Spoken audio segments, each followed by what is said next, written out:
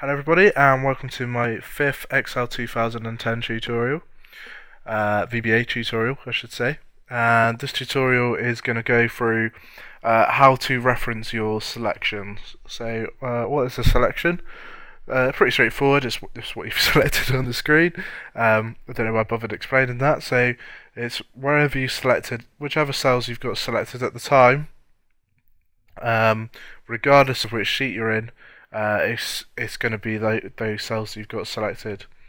And so if we go into our code, and I'll show you how to reference that. So let's create a new sub called fill selection, and then we want to reference our selection. The way you do this is just put in selection and then dot, and then your selection treats itself as a range. So if we then go selection.value equals, and then filled, and then so let's select this, press Alt F8, run this, and then everything in our selection, the same as if we'd put the range, is going to be put as filled. If we change our selection, let's do one up here, and run, then they're going to be filled. If we highlight the entire sheet, I'm a bit nervous about doing this because it's probably going to, there we go, so Excel cannot complete the task with available resources, so don't go too crazy with it. Just because you break your program, but if you've got simple selections like I had before, then it's going to be really useful. You can probably another one that's quite useful with this, if I just show you how to change the color of a cell. So let's go to selection dot interior dot color. You have to spell it in the American way, just because that's how life is.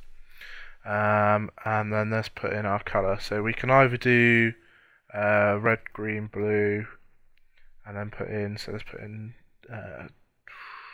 0, 0, 0. Let's put a little bit into green. So let's put 50 in green. So let's go back into our sheet and Alt F8, run this, and then you can see it's filled it in quite a dark grey.